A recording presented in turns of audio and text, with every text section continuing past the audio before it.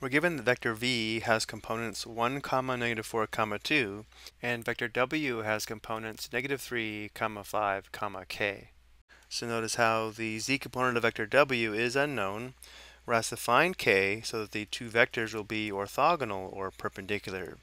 So to solve this problem, we'll be using the dot product of two vectors. But before we set this up, let's look at this graphically. Vector v is graphed in blue, and notice how the yellow vector is orthogonal or perpendicular to the blue vector. So this yellow vector is vector w, and we're trying to find the z component of this vector, which would be the value of k.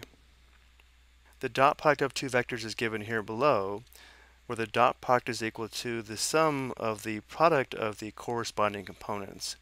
So remember that the dot product of two vectors is a numerical value, and the cross product results in another vector that's orthogonal to both vectors. The dot product of two vectors tells us something about the angle between the two vectors. If the dot product is positive, the angle between the two vectors is acute. If the dot product is 0, the vectors are perpendicular or orthogonal. And if the dot product is negative, the angle between the two vectors is obtuse. So because we want our vectors to be orthogonal or perpendicular, we know the dot product must be equal to 0. So to find the value of k, we'll set up the dot product set it equal to 0 and solve for k.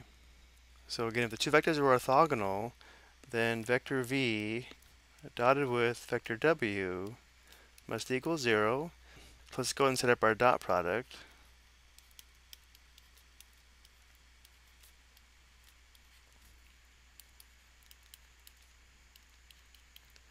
And again, because we want the vectors to be orthogonal and perpendicular, we know this must equal 0.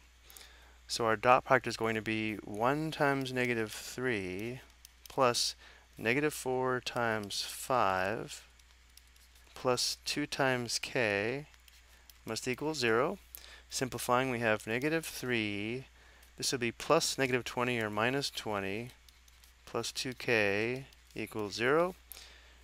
Negative 23 plus 2k equals 0. Adding 23 to both sides, we have 2k equals 23.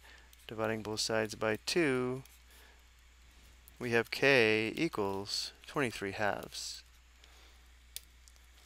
So when the z component of vector w is equal to 23 halves, the dot product would be equal to 0, which means the two vectors would be orthogonal or perpendicular.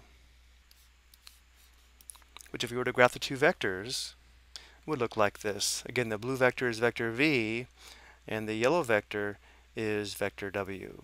We can see how these two vectors are orthogonal or perpendicular. I hope you found this helpful.